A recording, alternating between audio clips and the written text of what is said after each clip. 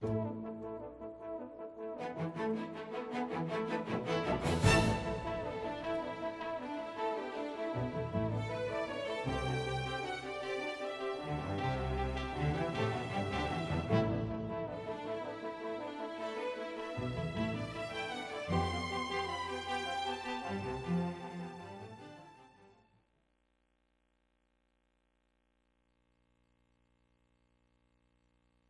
name is Walter Veith, Dr. Walter Veith, and we are continuing our prophecy seminar. And tonight we're going to have a look at the book of Revelation, actually the first bit of the book of Revelation, just to see where it leads us and what it has to tell us about the progression of history, how to read the book, and perhaps something about our own condition and what the Lord would like us to know and to take to heart. Well, it's called the revelation of Jesus Christ, which means it comes from the very highest source. And obviously, God would want us to talk about it, to preach about it. And obviously, it is very significant because it says in Revelation 1 verse 3, "Blessed is he that readeth, and they that hear the words of the prophecy, and keep the things that are written therein, for the time is at hand." So it astounds me that in some circles they say Revelation is a closed book or a sealed book, or that it is not meant. I've even heard that the book of Revelation is not for God's people but for the bad people. Well, if that is the case, and if people, some of them say you shouldn't read the book of Revelation, well, they're going to miss out on a blessing, isn't that right? Because it says there, "Blessed is he that readeth, and that hear the words of the prophecy, and keep the things that are written therein, for the time is at hand." Can we keep something we don't understand? I don't think so. So obviously God wants us to understand what it has to say. Revelation 1:10 tells us the setting. John, the Revelator, he was a captive on the island of Patmos. And he says, "I was in the Spirit on the Lord's day, and heard behind me a great voice as of a trumpet." So he heard the very voice of God. Now, in the first chapter of the book of Revelation, there is what we call an epinados. It's a type of chiastic structure. And it is a way of referring to Old Testament texts, which is meant to highlight a particular point. So, for example, if we read Revelation 1 verse 5, it talks about the witness, referring to the Messiah. And if we read Revelation 1:16, at the bottom there, we read about the sharp sword. Now, both of those, the witness and the sharp sword, are quotes from the Old Testament, Isaiah 55:4 and Isaiah 49:2. And then we read in the next one, Revelation 1:7, that he's coming with the clouds, another aspect of Jesus Christ. And we read in Revelation 1:3-15 that he is the great priest of the order of Melchizedek, the great priest. And if we look at those two, we see they come both of them from Daniel. Daniel 7:13 and Daniel 7:9, 13, and 22.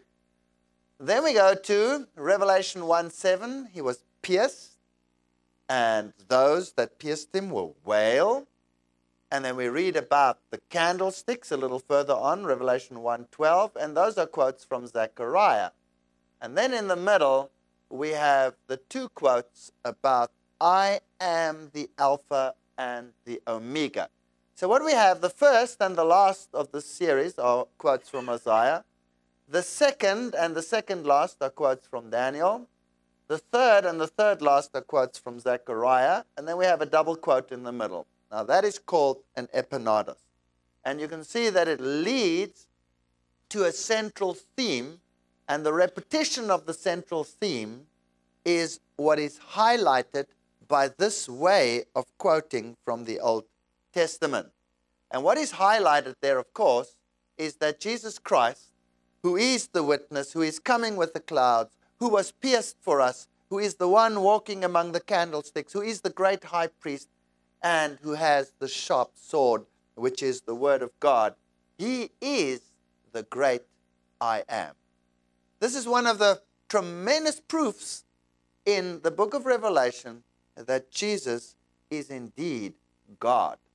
So the one who gives the revelation is none other than God himself in Jesus Christ. Now, the book of Revelation is a book of the final events. It is the book of the great restoration. And it's very fitting that it should be the last book in the Bible, because it is basically the antithesis of the book of Genesis. For example, we read in Genesis about sin, that man lost access to the tree of life. Genesis 3:22. And that as a consequence, death came into the world. Genesis 2:17. And that as a consequence, we have to earn our bread by the sweat of our brow. Genesis 3:19. We lost dominion. Genesis 3:24. We became naked. We lost the righteousness of Christ. And we were driven from God. Genesis 3:23. That is the sad story of the fall. The book of Revelation is the opposite. It is the book of restoration. And so Revelation is about grace. Of course, in Genesis there's also grace, and there is the promise of redemption, but in its fullness we read about it in the book of Revelation. So in Revelation chapter 2, verse 7, we hear about restoring the tree of life. And 2:11, victory over death, whereas Genesis talked about death. And then it talks about the hidden manna, 2:17, which was the manna which was placed inside the Ark of the Covenant, and refers, of course, to Jesus Christ, the bread of life, who is the one who will give us eternal life again. And then 2:26, dominion will be restored. And 3 verse 5, the nakedness will be covered with the white raiment, the righteousness of Christ, and there will be no more separation from God. Revelation 3:12. So the two books on opposite sides of the Bible are just perfectly placed.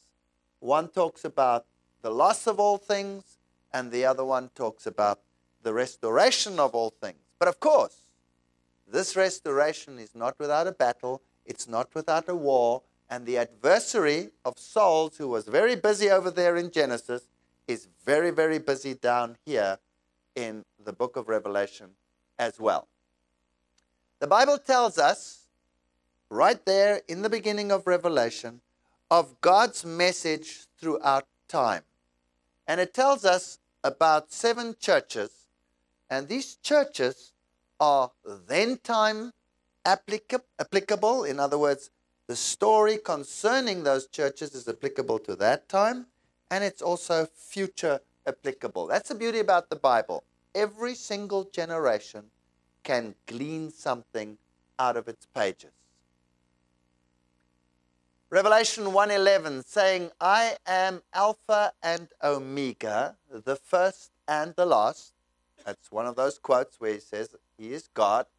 And what thou seest, write in a book, and send it unto the 7 churches which are in Asia, unto Ephesus, Smyrna, Pergamos, Thyatira, Sardis, Philadelphia, and Laodicea. And the strange thing is, this used to be the old postal route, and the interesting thing is that historically in time, they form a sequence. And in that time, they have a particular application as well. What is even more astounding is that the name of each and every single one of them has a particular meaning, which is also prophetic. So God even saw to it that the cities got the right names with the right meanings, so that they could convey a message to the future. Revelation 1:12, and I turned to see the voice that spoke with me, and being turned, I saw 7 golden candlesticks. Now, Jesus is the light of the world. The candlesticks represents God's people that are to represent this light and give it to the world. So the candlesticks represent God's church throughout the ages. And in the midst of the 7 candlesticks, one like unto a son of man, Revelation 1:13. So the good news is that in spite of the problems, in spite of the apostasies, in spite of the good things and the bad things and the persecutions, Christ has never ever left his message. He is depicted as walking in the midst of the candlesticks as the great high priest, dressed in white with the golden sash, ancient of days, all those attributes of the Godhead. Now, if we go to Asia Minor and we look at this postal route, you can see it there, starting in Ephesus, Smyrna, going up to Pergamum, down to Thyatira, Sardis, Philadelphia, and Laodicea. Now, I had the privilege of traveling that very road and visiting all the interesting sites and experiencing something of what maybe Paul experienced. Of course, they're all ruins now, but the lessons are still there. And the interesting thing was we had a Muslim guide who led us around this area. And as we drove from city to city, we had the opportunity to speak with her and to speak with her and to speak with her. And she became a Christian as a consequence. And she even made the cover of the Signs of the Times. And very interesting story. She's now married to a pastor and is translating interesting books like The Great Controversy, for example. Revelation 1:19-20. Write the things which thou hast seen. This is very important that we read these texts very carefully, because there are people who would want to confuse us and say, maybe we're interpreting the book of Revelation incorrectly. So we must be very sure what the Bible has to tell us. It says, write the things which thou hast seen, and the things which are, and the things which shall be hereafter. What does that tell us about the prophetic interpretation of the book of Revelation? What does it tell us? Doesn't it tell us the things which you have seen? So here is a vision. It was given to him in prophetic vision. Which are. Does that mean there is a then time application applicable to the time in which John lived? Yes or no? Must be, because it says, which are. And the things which shall be hereafter. Isn't that a prophetic application into the future? Yes or no? Yes. So we can say that the book of Revelation, particularly this area, this issue, dealing with the 7 churches, has a then time eschatological towards the end time application. So we can read it like Matthew 24, which had a then time application pertaining to the destruction of Jerusalem, and it had a future application, eschatological, pertaining to the end of time and the coming of Christ. Right or wrong? That's what the book tells us how we should read it. And then it talks about the mystery of the 7 stars, which are the messengers, if you like, the pastors of the churches, which thou sawest in my right hand, and the 7 golden candlesticks, which is the light of the world, the churches of God, because he's writing to the churches. The 7 stars are the angels of the 7 churches. Now, the angel in this sense is the messenger, the one sent forth. And the 7 candlesticks, which thou sawest, are the 7 churches. So we don't need to be in error here. It's very plain what he is talking about. And we must look for a then time application and at the same time see what is the application into the future. Is that fair enough? According to this? Now, if we go to modern day Constantinople, which is Istanbul, it is a very, very interesting country, this. It is a country that is steeped in the Middle Ages. It is like transporting yourself back into time, into the 1400s, when you visit this country. They have some very neat things, like the women work in the fields and the men drink tea. That's very neat. I quite like that. But some of the other things are really ancient. And then right next door to it, they have super first world.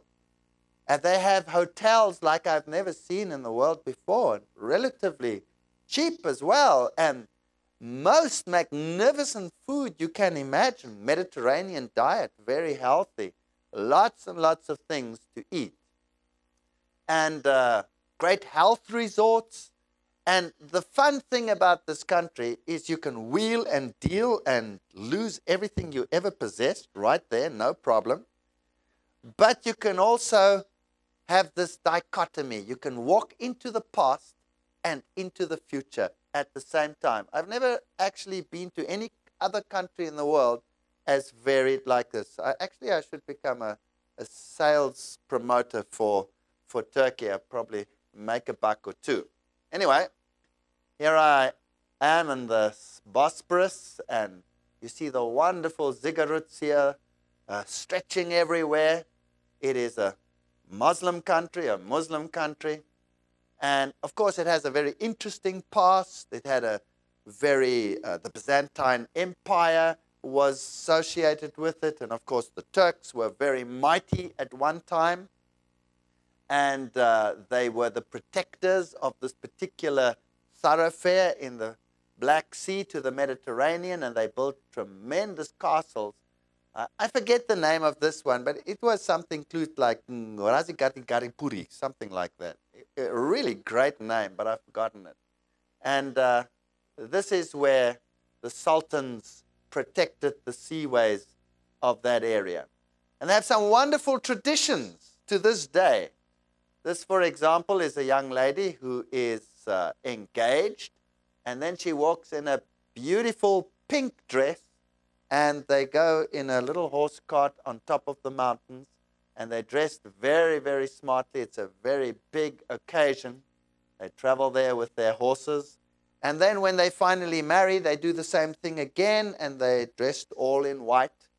And they're very shy people, and you have very modern Turkish people, and you have very old-fashioned, very steeped in their religion and very conservative Muslims as well. So you're living in this strange world.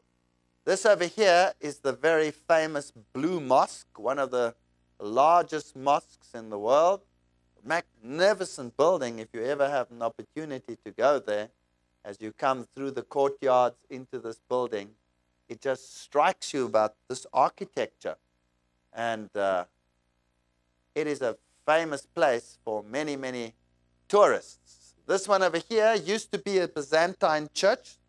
This is St. Sophia. It used to be, of course, a Christian church. And it has been taken over by Muslims, and you can see the ziggurats. Inside is very interesting, because when the Byzantine church was there, when it was Christian, it was painted over all the walls with Christian reliefs. And when the new religion took over, which is very interesting, by the way, how this Muslim religion virtually wiped out the Byzantine church and destroyed it. And that's very interesting in terms of what we've been speaking about in the past. And today, after they just whitewashed all those walls, through age, the whitewash is crumbling. And inside, when you're walking in this place, you can see the Christian reliefs coming through once again. And I thought that was a rather fitting emblem of this union between the religions. The differences are disappearing. They're not even worrying to wipe it out anymore, because they're all coming into one big conglomerate. That's the famous market in Istanbul, very famous for leather. They have very, very good leather goods, cheap leather goods. I gather that the entire police force of the United States gets its leather jackets from here. So I understand. It's very dark there. Very interesting place. Of course, Turkey is also the place where you can find the famous city of Troy. and the story of Helen of Troy and the famous horse. Those are the ruins of Troy. And another interesting town in Asia Minor is Troas. That's what's left of Troas today. This is where Paul preached. Remember? And he preached until midnight, and Eutychus, Paul was probably as long-winded as I was, and Eutychus couldn't take it anymore. He fell asleep and he fell out the window, remember? And he broke his neck. And Paul went and prayed over him. Well, that was right here in this little harbor town. There's still a little jetty over there. Fascinating place. But let us get back to the 7 churches, and that's what this lecture is all about tonight. The 7 churches, even the name, as I said, had a meaning. So the name sums up the character of the church and what its meaning is then and in its future application. The character of this church, they have then within this letter to each particular church, there is a commendation, except one church has no commendation. Then there is reproof and counsel and promise. And there are 2 of these churches that have no reproof. So in the time, 2 of them were more or less, I presume, like God would like them to be. They got no reproof. And one of them has no commendation, which is probably one of the saddest of them all. And it happens to be the last one. Let me take you to Ephesus. Well, those are the ruins of Ephesus. This used to be one of the great centers of learning in the ancient world. And there are many excavations here. The Turks don't actually restore the ruins. All they do is expose them and show more or less how things were constructed. It's actually quite a nice way of doing the archaeology. This over here is this famous street that used to be cobbled with all these intricate designs. So they took a lot of trouble over their cities, and there were lots and lots of statues on the side. Now the name Ephesus means desirable. It was a desirable condition. And it must refer, being the first one, to the church which existed immediately after the time of Christ. Historically, it had the seat of Diana, and that was, of course, the mother of the gods. And the temple of Diana was built in 480 BC, and it was larger and more imposing even than the other temples of Zeus and others. It was gigantic. And she was the favorite goddess. It is also interesting to note that the Council of Ephesus of the Roman Catholic Church, AD 451, gave the title Mother of God to Mary in this very town, in Ephesus. So there are some interesting correlations as we go along there. The mosaics here on this floor are the original mosaics, and you can imagine that Paul walked along that very street. Revelation 2, 1-3. Unto the angel of the church of Ephesus write, These things says he that holdeth the 7 stars in his right hand, who walketh in the midst of the 7 golden candlesticks. I know thy works, and thy labor, and thy patience, and how thou canst not bear them which are evil. So this is the commendation. The Lord says, I'm proud of you. You have good works. You work hard. You are patient. And you make a clear distinction between those that do right and those that do evil. And thou hast tried them which say that they are apostles. How do you try someone? To the law, to the testimony. If they speak not according to this word, they have no light in them. So I assume that they studied like the Bereans to see if that which was preached to them was really in accordance with the word of God. So they were still firmly rooted in Scripture. So anybody who preached something wrong, they could discern it because they knew the word of God. And he goes, found them liars.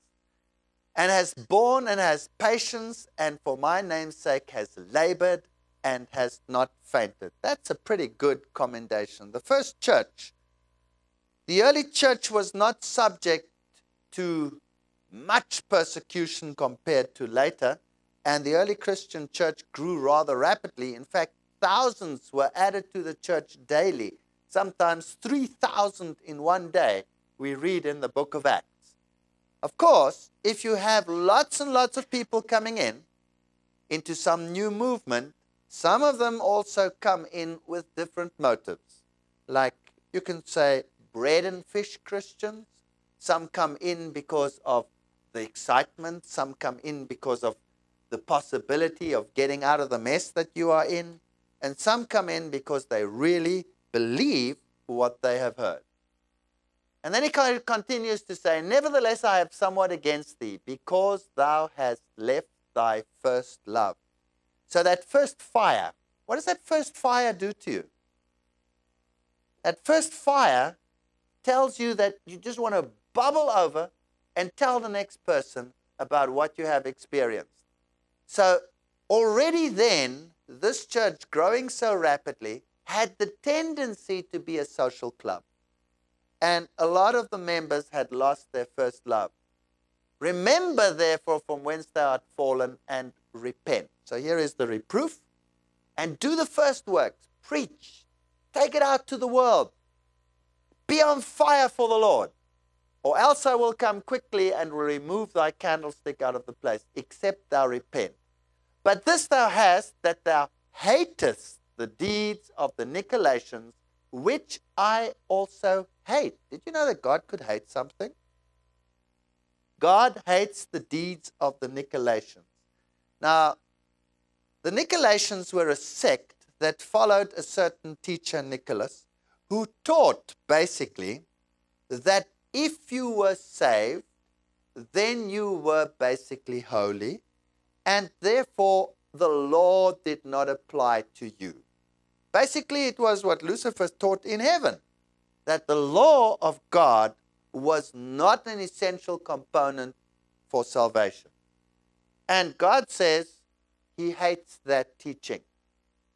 To him that overcometh will I give to eat of the tree of life, which is in the midst of the paradise of God. Revelation 2, 4-6. Notice that this early church hated the teachings of the Nicolaitans, right or wrong.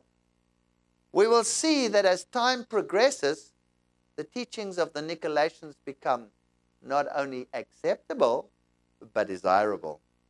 Very interesting. So there's a time change as we go along. So this first church has much to commend it. It is a good church. It preaches the gospel. It's lost a bit of its fire. It's tending to become a bit of a social club. And it has, however, strong principles, firmly rooted in the Word of God, discernment between what is right and what is wrong, and rejection of false teachings on the basis of the Word. So that is something to strive for, and it's something that you and I could do and try and mimic. This is the famous street of Curette in Ephesus. Notice that they had all these statues over here. And if you were a rich person, you could rent one of these statues. And then you could have the sculptor sculpt your head and put it on top there. And if the people walked by, they saw, there's so-and-so, and there's so-and-so. And if, you rented it, and you paid lease money. And if you ran out of money, well, off came the head, and somebody else who had money got his head on top of there. So they were very proud people, and this famous street was known for that. That's the temple of Trojan, the emperor Trojan, who was, of course, worshipped as a god, so he had his own temple. You could go and pray to him there. And that's the town hall of what is left of it. And the library, you can see how important books were to them, because very intricate architecture, very beautifully fashioned. Temple of Domitian, the temple also of Domitian, some reconstruction, how the pillars were constructed, how the stones rested on top of the pillars. And this is the famous well. And later on, when Christianity took over, they would put their signs there. And so you'll see Byzantine crosses from the early church over there. Then they had various gods, who of course were very interesting. And if you look at their plumbing, it was superb. It's even immaculate to this day. Those guys still built pipes to last. And this is a very interesting shot. I don't know whether you know what this is. That's a toilet. And these were public toilets, and you could sit there and do whatever you do on a public toilet. And underneath, there was a river or a stream, which would then remove whatever was deposited in that depository. And it was relatively hygienic. I think they went and processed it, whatever was deposited there in some way. But of course, very public. So it was a very chatty thing to go to the toilet in those days. And there is the Scholastica statue in one of the Roman baths. You can see some of the pipes hanging over here. So they had hot water baths and bathing and luxury. Very rich, rich people living in this city, and very attached to their goddess. And Artemis, the one with the many breasts, the mother that feeds the world. And it caused a great consternation when Paul preached here, remember? And some of the architects of these statues were very, very upset. And in the end, they wanted to get rid of Paul. And they wanted to drag him here to this very amphitheater over here to condemn him to death. Do you remember the story? Well, we know that Paul escaped from Ephesus and went to the next city. And this over here is the causeway leading to this tremendous amphitheater. And that over here was the jetty. And remember I told you that it used to be a harbor city? And the ships used to anchor against this jetty. Of course, there's no ocean whatsoever anywhere to be seen. It is many kilometers away. And the reason being that the little river that you see down there in the valley and this one over here have filled in this area over time, and about 800 AD, it was no longer fit to serve as a harbor. That tells us something about time, and that it couldn't have been millions and millions of years that we're talking about here, because just in a few hundred years already this city became uninhabitable. In Ephesus also you have this famous building where the Catholic Church says Mary lived after the death of Jesus, but of course this has been proved to be a fake, but nevertheless it is still regarded as a holy place. So that was Ephesus. The next church referred to is Smyrna. That's a very interesting time, and it's a very short time probably in history, because it refers to a period of great persecution, as we will see. Now the word Smyrna contains the word myrrh, which means sweet smelling. And the sacrifice of Smyrna was a sweet smelling aroma unto the Lord. It's the one church, or one of the two, that has no rebuke whatsoever. In Smyrna, you had the shrine of the goddess Nemesis. The first minister to this church was Polycarp. He was martyred. And in this time period, from AD 303 to 313, you had the terrible final persecution of the Christians, the Diocletian persecution. In fact, this was such a horrendous persecution. The Christians were martyred left, right, and center. And in 313 AD, it was Constantine who ended the persecution and mingled Christianity with paganism. But in a time of persecution, you have only those that are really rooted in the truth that remain. All the rest fall off the bus. So this was no place for a social club. This was serious business. And these people were absolutely rooted in their Bible. Revelation 2:8-9 says, "And unto the angel of the church in Smyrna, write these things, says the first and the last, which was dead and is alive. I know thy works, tribulation, poverty, but thou art rich." What were they rich in? They were rich in the knowledge of the Word of God and in an experience with Jesus Christ. They lost everything else, but this experience carried them through. By the way, in Smyrna of the time of John, there was also a persecution, but by the Jews against those Jews that had become Christians. They were called Jews still at that stage. They were referred to as a sect of the Jews, but there was tremendous persecution within that particular city, even in the time of John. And later, it became the symbol of the great Diocletian persecution. Just go back. "And I know the blasphemy of them which say they are Jews, and are not, but are of the synagogue of Satan." So here were people that also claimed to have the truth, but who persecuted them and did everything in their power to destroy them off the face of the earth. "Fear none of those things which you shall suffer. Behold, the devil shall cast some of you into prison, that you may be tried. You shall have tribulation 10 days. That is the 10-year Diocletian persecution, which ended in 313. "Be thou faithful unto death, and I will give thee a crown of life. He that has an ear, let him hear what the Spirit says unto the churches. And he that overcomes shall not be hurt by the second death." Here is the promise of the restoration of and the destruction of death itself.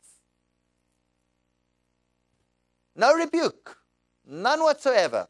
This church is a model church, and unfortunately it is a fact that the lesson that we learn from it is that persecution is like a cleansing fire. At the end of time, we can also expect a persecution, which will change the social club into something else. Well, that's Izmir, that's modern Smyrna. It's one of the big cities in Turkey today. And that's all that's left of ancient Smyrna. Nothing left whatsoever. A little bit of jumbled material here and there.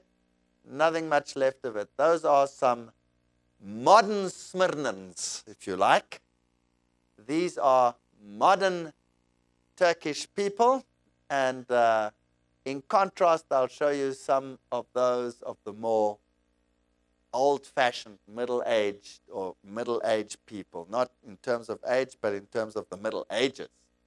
And of course, in history, what does this refer to? It refers to also the later great time of persecution of the Christianity here in the Colosseum, where they were slaughtered by their thousands, where Nero doused them in oil, put tar over them, lit them, and the great suffering. But then comes a very sad period. The period when the persecution ends and Satan tries a new strategy. Instead of trying to wipe this opposition off the face of the earth, every time he wiped one out, 10 stood up, he decided to change his strategy, to infiltrate and to work from within. So he married paganism and Christianity. And the sad result is what follows. So the Bible says the next town is Pergamos, which means elevation. Rise like a doe. Something rising like a doe. AD 313 to 538 is the most likely historic prophetic time period referred to. Now, Pergamos is a very interesting town. It was situated in such a place that it probably couldn't be captured very easily. It was the capital of the Roman province of Asia. It had in it the temple of Zeus, the sun god, the main god of the ancients. There was also Asclepius, who was the serpent god, the one who gives life, the man-instructing serpent, the healing serpent, the one that's wrapped around the pole. And then the proconsul had a double-edged sword. And this is interesting history. This man has his origin in Babylon.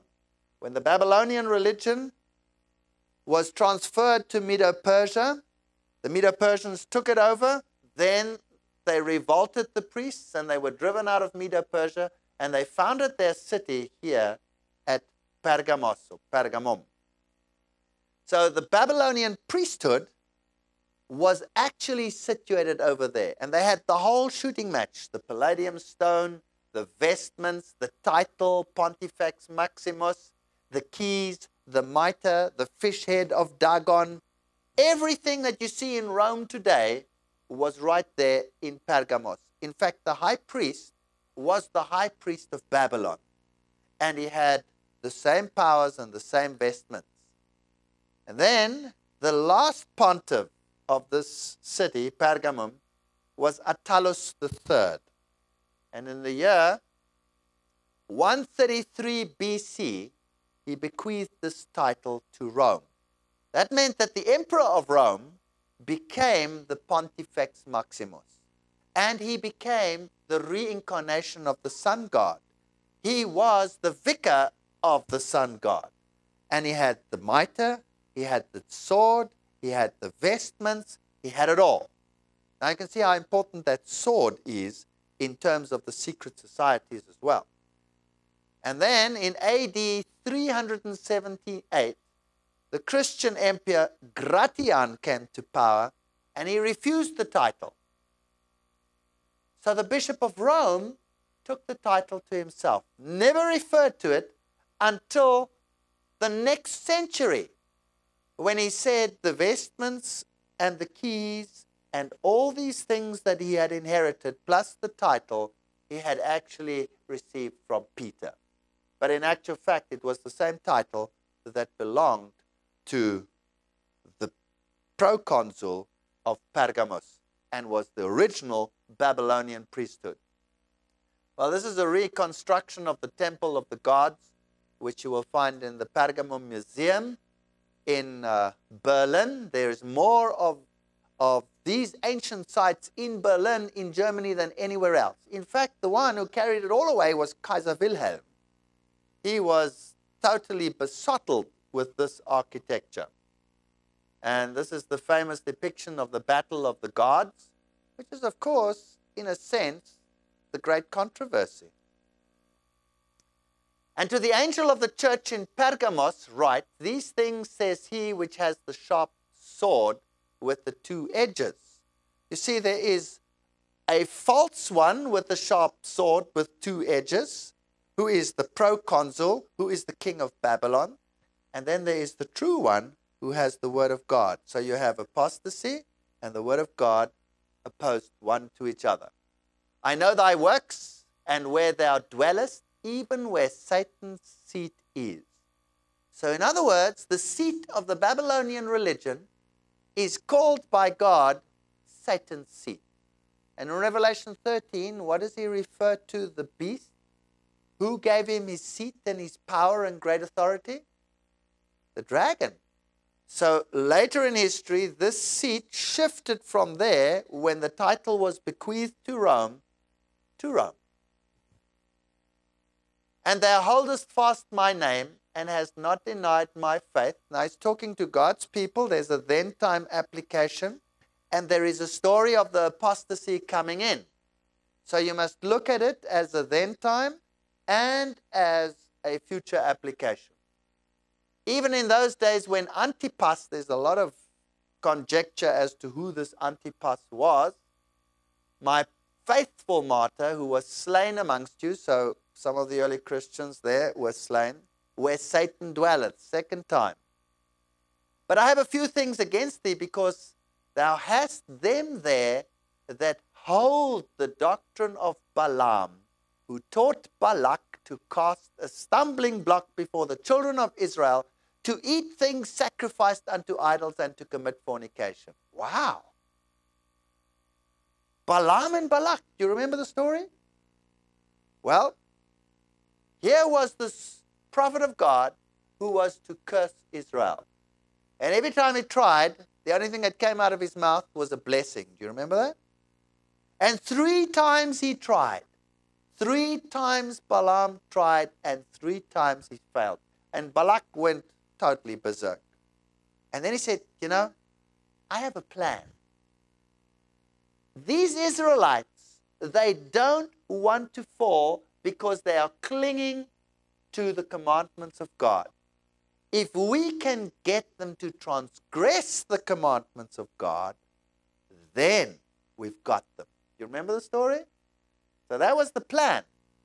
And here it says, right here, I have these things against thee because ye have them that hold the doctrine of Balaam, who taught Balak to cast a stumbling block before the children of Israel, to eat things sacrificed unto idols, and to commit fornication. Well, what Balaam did, he suggested that they bring the dancing girls, remember? And they brought them in, and the Israelites saw that the daughters of men were very desirable, and they transgressed the law of God, and they lost the favor of God, and they could get a hold of them. So, in this case over here, it's the same thing, but we're talking about spiritual fornication. That is mixing with paganism. And worse, eating things sacrificed unto idols. So during this time period, the whole issue of pagan ritual coming into the church, mingling of truth and error, becomes prominent.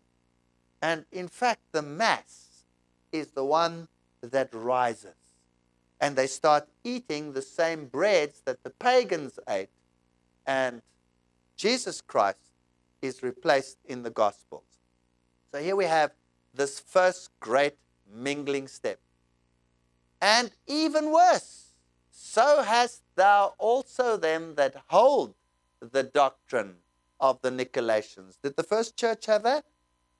No. They rejected the Nicolaitan doctrine, that the law of God can be set aside. But here, this is now favored. So we've had a progression from the original twin pillars, saved by grace, Jesus Christ is the Savior, and obedience to his requirements.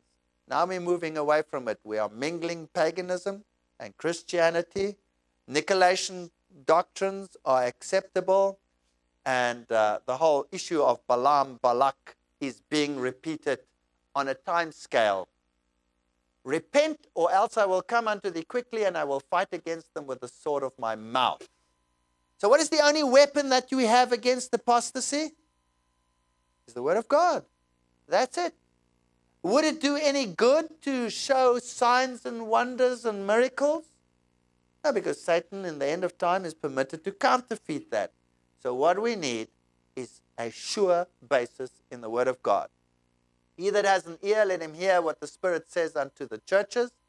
Let him that overcometh, to him that overcometh will I give to eat of the hidden manna, the true bread of life, the truth instilled in the heart. And I will give him a white stone, and in the stone a new name written which no man knoweth, saving he that receiveth it.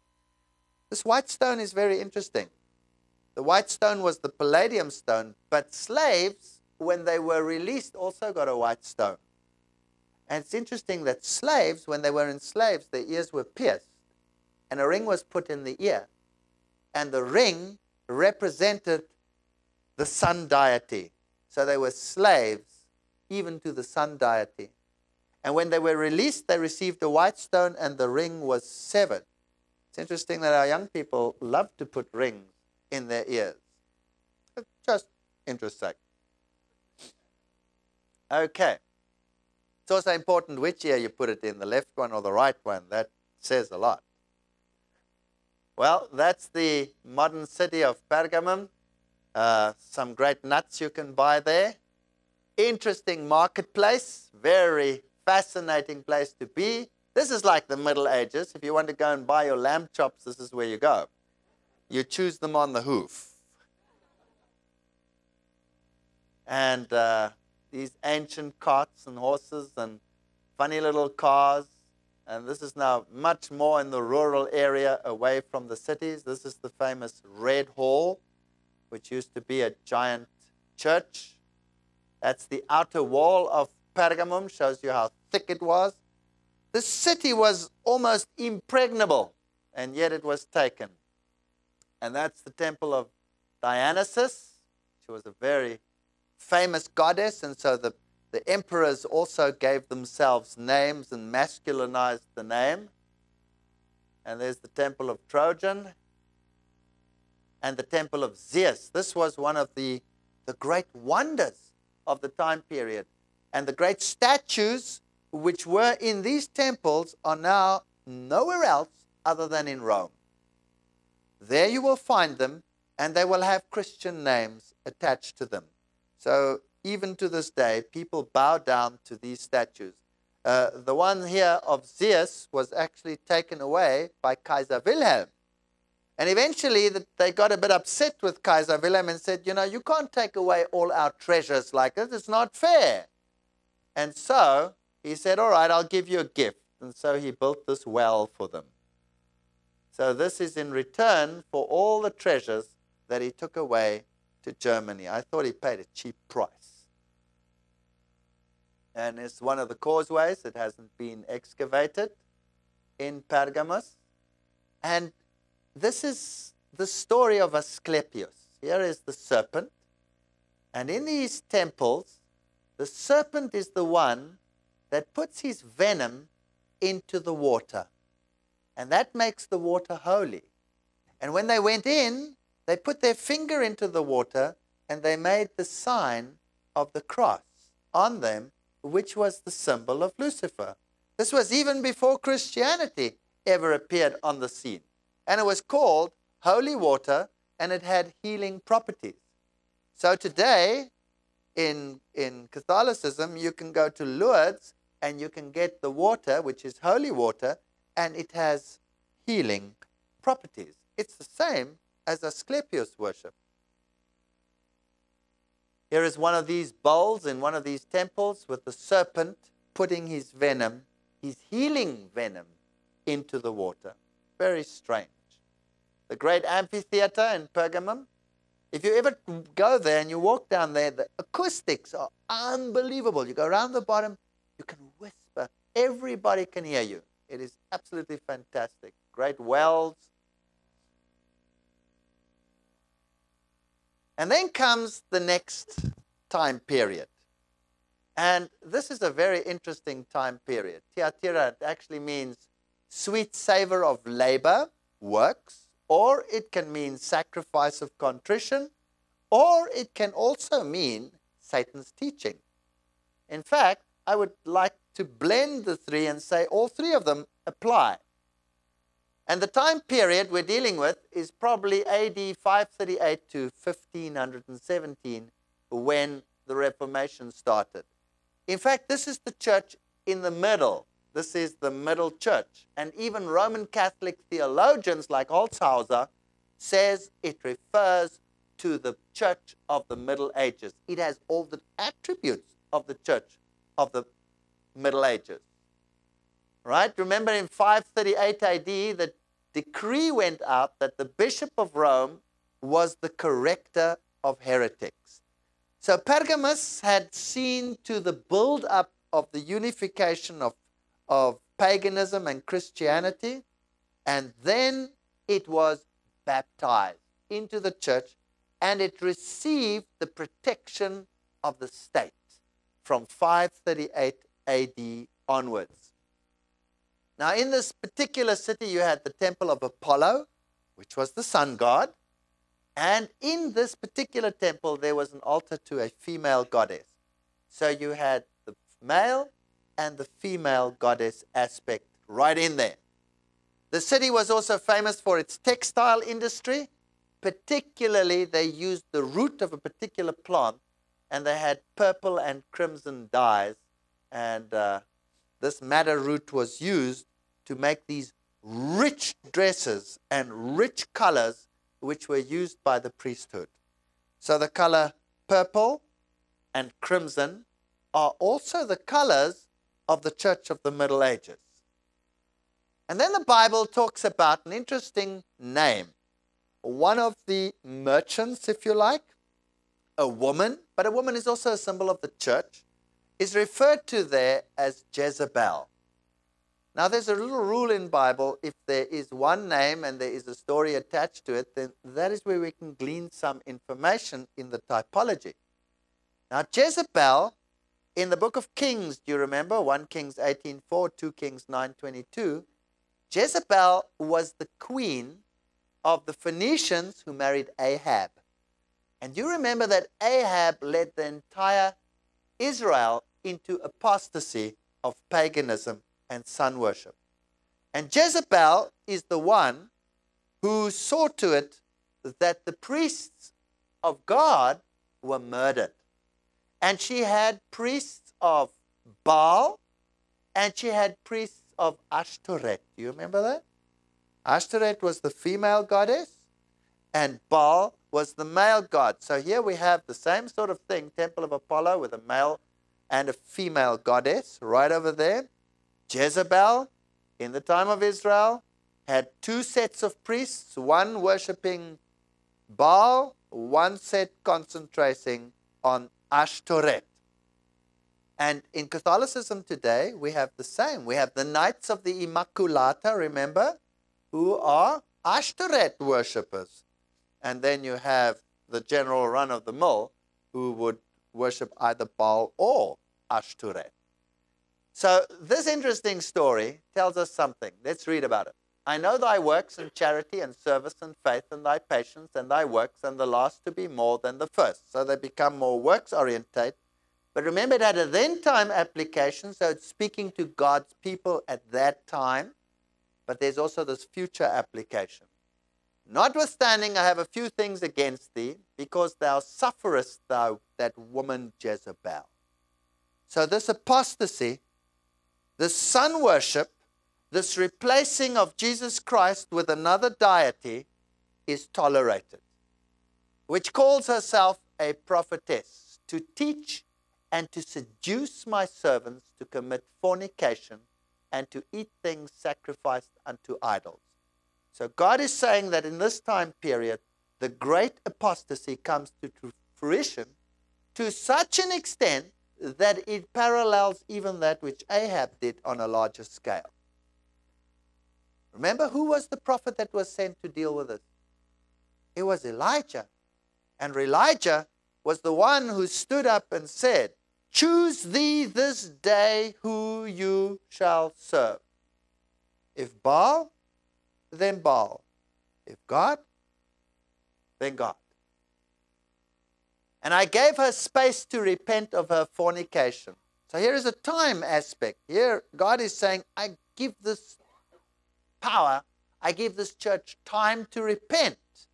In fact, 1,260 days, 1,260 years is what is involved here. But she repented not. So God is long-suffering. Behold, I will cast her into a bed, and them that commit adultery with her into great tribulation. This is referring to the 1,260-year tribulation. Except they repent of their deeds. In this time period, there was great tribulation. God saw to it that they got light, but they rejected the light. And so the time period goes on. I will kill her children with death. That's referring to the offspring of this church. And all the churches shall know that I am he which searcheth the reins and hearts. And I will give unto every one of you according to your works. But unto you I say, unto the rest in Thyatira, as many as have not this doctrine, this mingling, this sun worship, this female deity aspect, which have not known the depths of Satan as they speak. You know, the Bible is pretty straightforward. It says we must study this system to discern where it is wrong in terms of the Bible. We need not be deceived. I will put upon you none other burden but that which I have already. Hold fast till I come. There is the first reference of the coming of Christ. So when this system starts coming to an end, Here is the reference. Hold fast, Christ is coming. And he that overcomes and keeps my works unto the end, to him I will give power over the nations. So he's even saying that it's coming to the point where Christ will set up his kingdom,